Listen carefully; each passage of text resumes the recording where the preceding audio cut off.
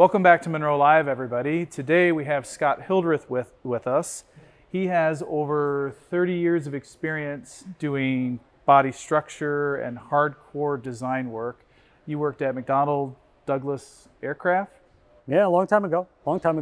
As well as AM General. You were at Chrysler for a while doing durability stuff. A couple times, yeah. But you have a ton of experience, so we want to look at this top cover, compare and contrast it to what we saw on the old Model Y, and then maybe you can make some sense of some of their decisions. So the first thing we notice is the whole top cover, minus the penthouse, looks to be powder coated. So you want to explain why they'd want to do that, or why it's a bad idea? Well, yeah, it's actually not really clear to me why they would do it over the whole cover. You know, obviously with the new structural pack, right? If you see here along the edges where they now have to seal this to the body. In the previous video, you know, you saw the big opening, and you know, you can't have any water intrusion or anything else. Now, I do have some past experience from a long time ago, knowing that these kinds of materials don't want to stick to certain types of surfaces, and I'm theorizing the reason that we have this kind of either like a clear powder coat or something, almost looks like a clear coat like you would have on your car, but is really probably more to get this sealing material to stick properly to the top cover. Now, for some reason, you know, they've extended it and kind of done the whole thing. It looks really nice. I'm not sure process-wise what's driven them to do that.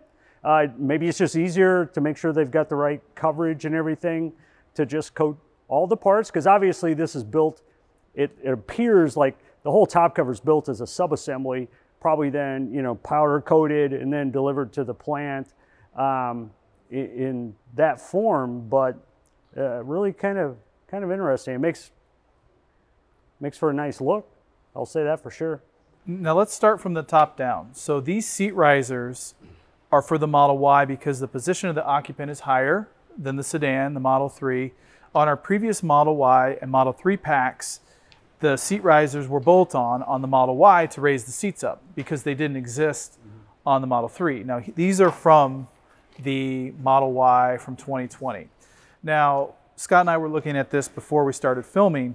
It's a completely different manufacturing process. So first of all, they're not physically screwed into these cross-car structural pieces like they were on the 2020 Model Y. They're spot welded, and you can see 1, 2, 3, 4, 5 spot welds, 1, 2, 3, 4, 5 spot welds on each side of the ear for the rear, and you have 4 in the front and 4 in the front, and that repeats itself throughout. So you have 5 on each rear foot, 4 on each front foot, but then there's an additional MIG weld. Is that right, Scott? Some MIG weld? Yeah, on the back of the inboard riser. Now, explain why you'd want a MIG weld there. So what I'm assuming, like what we have here in this situation, right? So you have the seats mounting here. Well, there are federal requirements, you know, in terms of how much load that seat has to be able to carry, and that load has to go down into the body, right? So when you can imagine if I'm sitting here in the passenger seat and I latch my seat belt down, well, that is actually connected to the seat, and then that seat is actually bolted down here. So you have essentially 6,000 pounds of load on each of these seats when they're doing this FMVSS test, and all that load going down in here, and it's really kind of wanting to rotate this structure and kind of wanting to put all these welds in peel. So I would imagine they had a situation, maybe they couldn't get enough spot welds in here, and we're having a situation where they just needed to bolster the strength here and prevent any sort of peeling condition, you know, here on the most inboard side of the driver and the passenger area. Yeah, and on the previous Model Y, they used a different type of construction for these seat risers. So if you notice this seat riser, you got 1, 2, 3, There's 4. 4 identical parts. They look similar to near identical, but yeah, that was what they did on this as well. But we noticed that they used this awkward tube that essentially is bent over, and then these look to me like it's like a flow drill process, but without the threads. Essentially, you're welding the little ring, yeah, where you come in and it's spinning and it just punches through, heats up, and welds together. This is kind of an awkward design. The thickness on these pieces is much thicker than this thin clamshell. And then the bracing underneath is larger on this one. They went to a U bracing. There's less pieces here. I think we counted 1, 2, 3, 4, 5 if you count the weld nuts. Nuts. Here we had 1, 2, 3, 4, 5, 6, 7, 8, 9.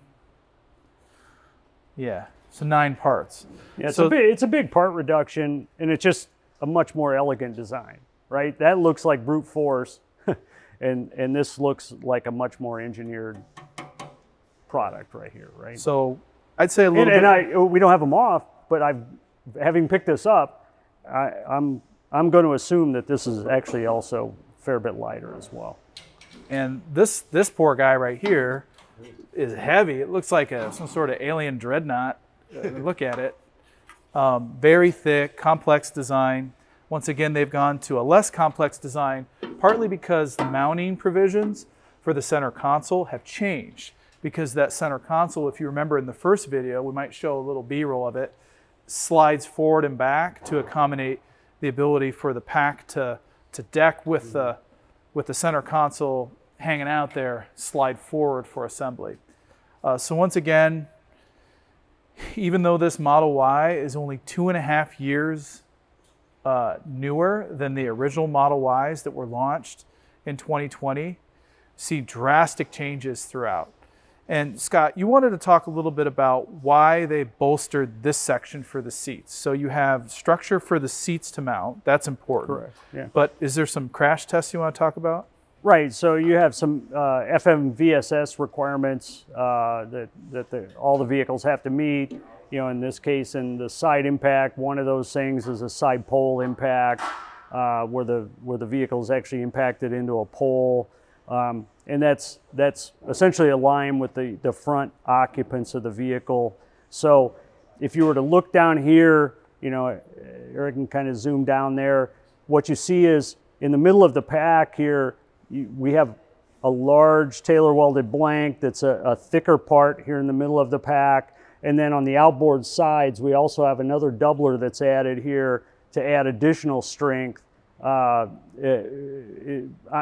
I'm theorizing for that event, most certainly to help the structure of the overall pack. Additionally, when we're talking about the tailor welded blanks, you know, we have another section up here in the front, which once we get it off, we'll kind of check the thickness of everything, but the fingernail test seems to feel like we have a thicker section up here, which kind of makes sense. You know, you've got the full frontal impact, you've got SORB, and there's some offset requirements for impact as well. So probably the front of this pack is also, you know, doing a little duty up there too in those events. Scott, you said SORB. We try and define all of our acronyms. What's SORB again? Small Overlap Rigid Barrier Test. That's an IIHS test. Yeah. There's something unique that we notice about this pack that I think you won't find if you buy a future vehicle. Notice this witness mark right here. So Scott and I found this the other day after we shot our video. There is a witness mark from where the bead for the seal used to run. It's like they peeled it off and they had the path wrong. So see that path right here? And we went and looked underneath the body and noticed that if it took this path, it wouldn't actually seal. It needed to seal in this path. Yeah, it's like they programmed the wrong curvature. It should have been more, this way, and it went out instead of in, and they fixed that problem on this one. This is obviously an early pack.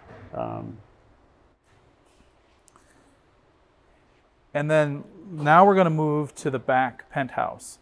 And it's quite different from the old penthouse. I believe this is from the Model Y or the Model 3. But they used to have a smaller amount of access, and the cover for the battery came up and actually included a portion of this penthouse. So look at how much larger that is. And it's much simpler. We were joking that this looks like an oil pan from a 1950s or 1960s car. So if you're out there and you're stamping deep draw oil pans, there is still life for you making penthouses for electric vehicles.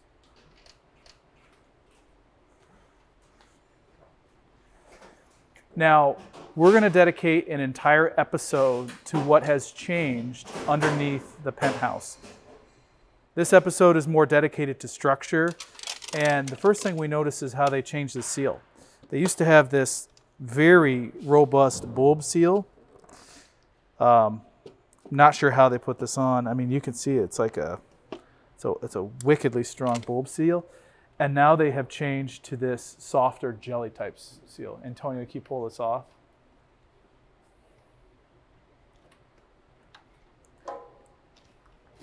But the interface of the penthouse to the actual structure of the pack is very, very secure. And actually, I'm going to grab that. It's over there.